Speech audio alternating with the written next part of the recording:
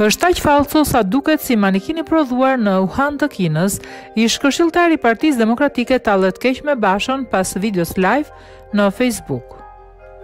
Ish këshilltari demokrat Fabian Topollaj menjëherë pas nisjes së komunikimit të kreut të Partisë Demokratike Lulzim Basha me qytetarët përmes Facebookut ka nisur të tallet me të.